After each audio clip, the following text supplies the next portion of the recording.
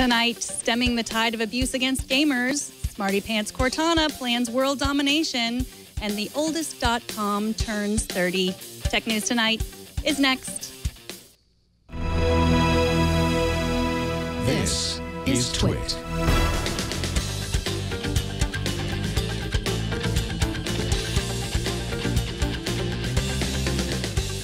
This is Tech News Tonight, episode 294 for Friday, March 13th, 2015. This episode of Tech News Tonight is brought to you by Personal Capital.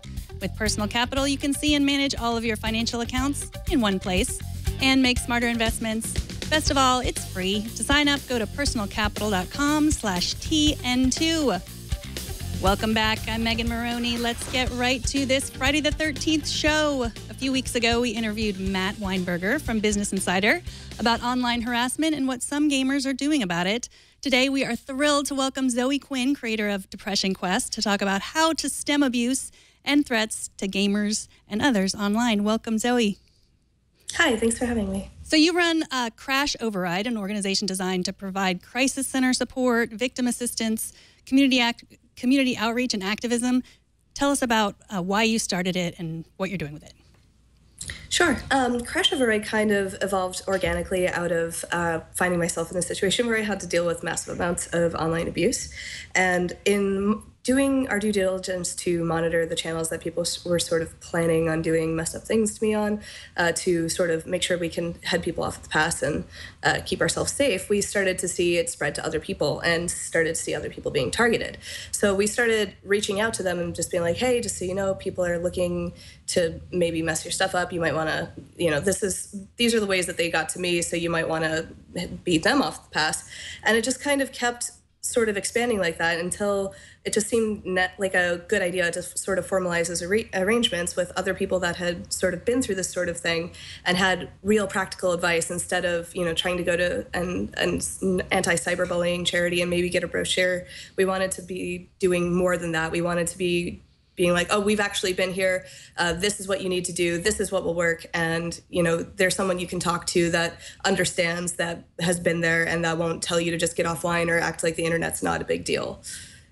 Right. I mean, there does seem to be a gender gap. I mean, this kind of abuse it's relatively new. I mean, in this way. So you're right. It would be difficult to go just to speak to someone who doesn't really spend a lot of time, doesn't understand how Twitter works. That would be really not as good as talking to someone who's been there. So a lot of Gamergate revolved around free speech, and there's a question of what's free speech and what's violence. I mean, even in our operation, we get, I get people tweeting things, you're old, your eyebrows are weird, that kind of stuff. It's just basically mean. It's not violent. I mean, where do you draw the line when you can prosecute someone?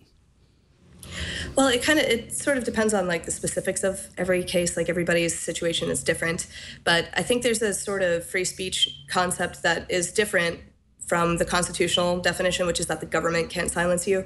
But people sort of, when they use free speech, I think mean the ideal of it. But the problem is in sort of determining that this abusive behavior is free speech, you're then sort of trumping the ability for people who run services, for private businesses who, like Twitter and other tech companies, who can come up with their own terms of service use and enforce them how they please. That sort of infringes on their free speech, is to say, you must allow abuse on your platform. Beyond that, this sort of harassment, like the really aggressive stuff that includes doxing and dead naming people and that sort of thing, actually sort of inhibits other people's free speech by driving them off these platforms. And when you have major news organizations learning about stories in progress from places like Twitter and Wikipedia basically writing human history, if you have a bunch of marginalized voices missing from that conversation, then that affects culture at large. It's bigger than just a tech issue. It's going forward, we need to make sure that people aren't being driven off these services, because it's going to make a very narrow type of voice heard in history going forward. Right. So you brought up Twitter. Yesterday, they took a stance against revenge porn. They changed the official Twitter rules to say you may not post intimate photos or videos that were taken or distributed without the subject's consent. Now, from what I read about this means this will be a response to people complaining about it. Twitter's not going to go out and try to find revenge porn. Do you think Twitter's doing enough right now? See, it's hard to say because they have a lot of terms of service that aren't enforced quite strongly enough. I'm actually also, aside from Crash Override, on a board of a new nonprofit called Online Abuse Prevention Initiative, which is founded by Randy Harper, the creator of the Good Game Auto Blocker, which is a tool on Twitter that makes it a lot more livable for people who are being targeted these last few months. And what we're doing is trying to work with companies like Twitter to sort of come up with technical solutions to social issues. So while they're not quite doing, I'd say, enough because like there's plenty of rules on Twitter that just are not strictly enforced. There's people who have built careers on harassing people that are bragging about their like number of suspensions and in their profiles and such. I'm hoping that with programs like OAPI and with people more than ever now starting to think about this problem and starting to talk about solutions to it, that we'll start to see real progress. And I think that cracking down on things like revenge porn is a step in the right direction. So at the Game Developers Conference, you talked a little bit about the zero tolerance policy. What do you mean by that? What I mean by that is that people who have built basically their brand on harassing people and sort of spewing hatred to a very vitriolic group of followers that they've assembled. You see people like this on YouTube that have like their entire shtick is encouraging harassment. They'll get banned, they'll get like suspended on services, like a slap on the wrist after doing the most egregious things. And when you're on like the 13th report where you're like, yeah, this person's posting child porn, and you're in the position where you're hoping something has been done about it, that should have been cracked down on like 20 reports ago. It's a little bit ridiculous how people who are serial harassers, who are all they produce, their entire brand is harassing people, are allowed to function on these services. And I think that services need to do more to actually crack down on these people who that's literally all that they contribute.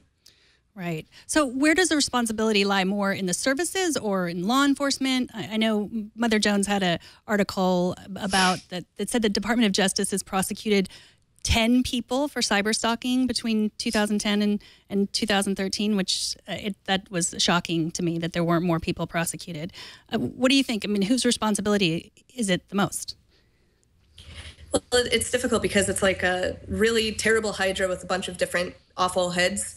So, we've got dealing with helping victims on the front lines with Crash Override. OAPI is working with services to sort of, help address it at the back end level. But we also do need culture at large to change, not just to start taking the internet and tech as a serious and important part of a lot of people's lives, especially as more and more people live and work online, but to help enact laws that will accurately cover the stuff. Because right now it's just like, it takes so long for new laws to be formed, for case law to be made. It's the speed at which that traditional systems like law enforcement and Congress move is a lot slower than the speed at which tech moves, where we're constantly iterating and we're constantly coming out with new things. So I think that bridge needs to be sort of built a bit better, and that gap needs to be closed a little bit better going forward. Right. Well, yesterday, Representative Kathleen Clark, she gave a speech to Congress about how to combat internet harassment. Brianna Wu, who's also involved in Gamergate, the reason Kathleen Clark got involved in this was Brianna Wu is in her district. Does this sort of thing give you hope, speeches in Congress? I think it's a good start. We're actually in touch with the Congresswoman's office as well. I'm hoping that seeing this sort of thing start to be discussed in mainstream settings outside of the bubble of tech and these services, that's a good start, not just for the internet starting to be taken seriously as a place that matters and a place that people have to start considering part of everybody's lives, but to see it sort of starting to be taken seriously and starting to be actually addressed by people outside of those on the front lines who have to deal with it every day. Right. So if someone is right now watching this, they're a victim of this kind of abuse, what kind of advice can you give them right now? I would highly recommend that they first and foremost make sure that their accounts are secure, that they have two-factor authentication enabled on services. We have a big guide on Crash Override and network.com on how to secure your information like that, and really just start locking down everything, because a lot of hacking attempts will accompany this sort of harassment. It's also good to make sure that if you run a website that you have DDoS protection. You can get free help with that with Cloudflare. You can also do things like purchase a YubiKey, which will help you sort of add another layer of encryption. I would recommend not using app-specific passwords because that bypasses any sort of multi-factor authentication you have enabled. Outside of that, I would just encourage everybody to just really spend a night and Google the ever-living heck out of yourself. See what is actually out there about you, what you've put online over the course of your existence, and maybe delete old accounts that you don't want getting down. And like, you might have something small and unprotected that you might have ignored. Like, for instance, my Dominoes.com account that I think I made once and never used ended up getting hacked during the course of this because I had just completely forgotten it existed and it had a weak password. So try and make sure you are in control of what information's out there about you, that you're practicing good account security, and that you don't feel like this is your fault, because online abuse is a massive issue, and it's really easy to sort of, beat yourself up for this, to think that it was somehow your fault, but it's an ongoing issue, and it's a bigger problem than any one of us. Well, thank you so much, Zoe. That's great advice for online abuse or any kind of abuse. I love Depression Quest. It's an awesome game. I love what you're doing. I hope you keep working on creating more games also. And you mentioned to me before Randy Harper, who you talked about, who started the Online Abuse Prevention Institute. Did I get that right? Initiative. She'll be on Floss The Weekly. I is tricky. Yeah, so she'll be on Floss Weekly on April 8th. So if you guys want to follow up with her, you can too. And where can people see what you're working on, Zoe? I'm on Twitter as the Quinspiracy, and I've got a website up with a lot of my work at quinspiracy.com. Excellent. And we will also put a link to Crash Override and all those resources. I know you said you're working on even more, having them reviewed by experts, and we look forward to seeing that. Thank you so much, Zoe. Thank you so much.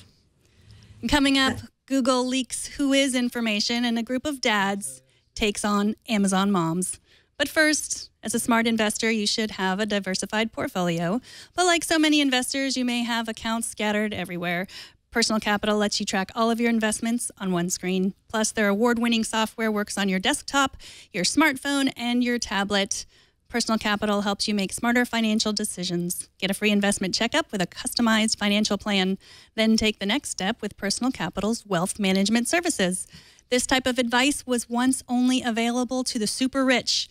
But now, thanks to Personal Capital, you can get one-on-one access to your own personal financial advisor, starting with a free 30-minute consultation. But I know you want more, right? Head over to Personal Capital's blog. It's loaded with great advice on everything from investment trends, fraud prevention, to planning better for your vacations.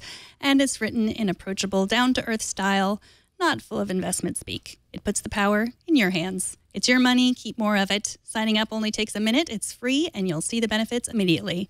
To get your free account, go to personalcapital.com/TN2. Personal Capital is free, and it's the smart way to grow your money. We thank Personal Capital for their support of Tech News Tonight. Now on to a few more stories we're following today. This morning we told you that Microsoft's digital assistant Cortana is getting smarter, and soon she'll make the cross-platform leap to iPhones, iPads, and Android phones and tablets. That's right. According to Reuters exclusive, a smarter Cortana will be available as a standalone app for iOS or Android. She'll be able to read and understand email, find and display particular files, and anticipate your needs. In other words, she's no Clippy. In other Microsoft news, GeekWire cites an internal Microsoft memo today revealing that MSN will be moving to the Windows division. The future of the once popular MSN service is unknown. And here's another update to a story we reported this morning. Google has accidentally leaked the personal information of more than 280,000 Google Apps for Work customers. The glitch was identified by security researchers at Cisco, and apparently it's been around since 2013. The leak affects only those using the registrar Enum with their Google Apps sites. And Twitter has finally confirmed their acquisition of Periscope, a Meerkat clone that lets you stream video from your iPhone to your Twitter feed. TechCrunch reports that Periscope will allow both public and private video live streaming. And unlike Meerkat, the standalone app will not include the Snapchat-like feature that makes streams disappear after they're live. So you can watch them again and again and again. Happy 30th birthday.com. According to VeriSign, the oldest .com, Symbolics.com, was registered 30 years ago this Sunday on March 15th, 1985. And in January, we told you that YouTube had promised 360-degree video on their site. Today, the company delivered. YouTube announced that they will now allow you to create, upload, and watch 360-degree videos on their service. And here is the segment that I like to call Change Starts With You. This is when I find a change.org petition that aims to change the internet and maybe even the world. Stay-at-home dad Jeffrey Harrington from Topeka, Kansas started a petition to change the name of the Amazon's Moms program to Amazon Family. Dads are allowed to become part of the Amazon Mom program, which currently offers 20% off diaper subscriptions and exclusive deals and discounts. But it would be nice if they could be acknowledged in the name. Why not call it Amazon Family? Go to change.org to sign that petition. And speaking of dads taking on more responsibility, Mashable reported this week that dads everywhere are taking to Twitter to post pictures of themselves changing their babies' diapers. You can find them by searching the hashtag Smelfie. And that's it for this Friday edition of Tech News Tonight. Subscribe to the show at twit.tv/TN2. Write to us at tn2@twit.tv or write to me directly at megan@twit.tv. Let me know if you'd rather not see pictures of dad smelling diapers. You can catch our live stream every weekday at 4 p.m. Pacific, 7 p.m. Eastern. Drop in a few minutes early and you can see some of the behind-the-scenes action. It's like Meerkat, except way better. Don't miss our morning news program, Tech News Today, every weekday at 10 a.m. Pacific, 1 p.m. Eastern. I am Megan Morrone. Thank you for watching. Bandwidth for Tech News Tonight is brought to you by CashFly.com.